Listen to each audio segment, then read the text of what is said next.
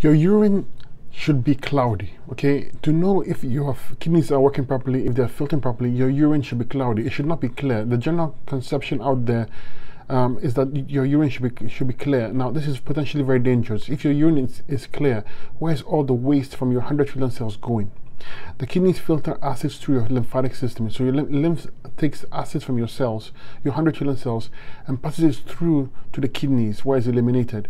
The urine should therefore be cloudy, and it should have sediment in it. If it's clear, that's usually a problem. And the way to tell if it's clear or not is to take your urine, pee into a jar, and let the jar sit down for a few hours, usually in the fridge, and then put the jar to the sunlight. And if you don't see sediment at the bottom, that means your kidneys are not working properly or effectively.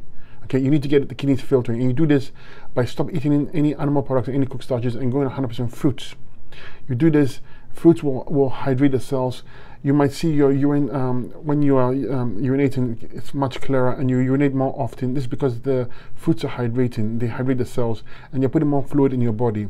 And it takes a little bit of while for it to flush out all the toxins and all the mucus and all the obstructions. But in general, to see kidney health, you should always have sediment in your urine, no matter what stage of the detox process you are in. If you have no sediment, it means the kidneys are not functioning properly. You need to fix it with the fruits and the herbs.